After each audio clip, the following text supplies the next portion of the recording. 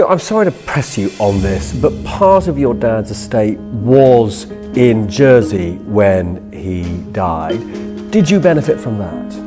No, he left me some money, very generously, quite a lot of money, and I've been able to Can you tell us how much? that. I think it was published at the time, it was £300,000, it was published at the time, as these things are.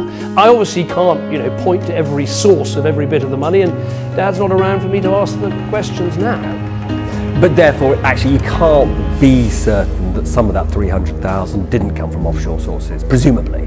Well, he had investments in Blairmore Investment Trust. And money in Jersey. That was because of another unit trust, again established to industry standard and all the rest of it.